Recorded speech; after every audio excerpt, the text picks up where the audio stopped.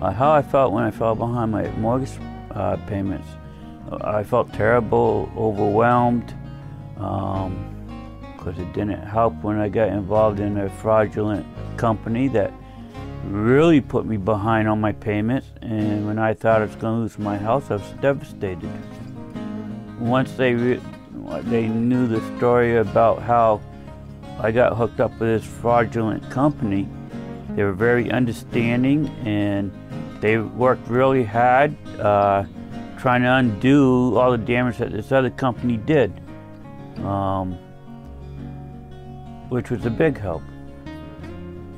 I told them what happened, and they were really understanding, and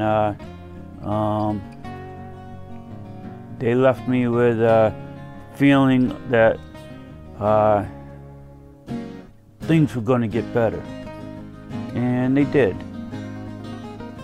They just instilled confidence in that and I went on their law site, I went on their website and looked at the credentials and stuff, and there was always 2-3 people that were in touch with me.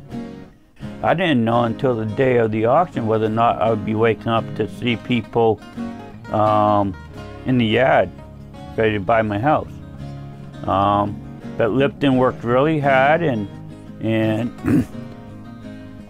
the auction was canceled, but they didn't tell Lipton or me about it. But they had been working very hard to try to ensure that I would not lose the house, and they did. I'm still here. Yeah, I would recommend them to a friend. Hopefully no one will ever need their services that I know. But if they did, yeah, I'd tell them to go to Lipton and talk to them about their problems. They treated me as an individual.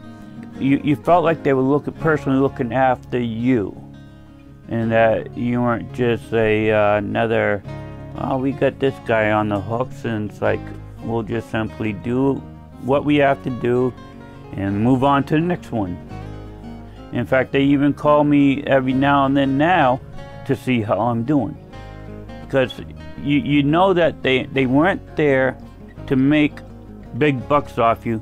They were there to try to make sure that you stayed in your home. And that is very important.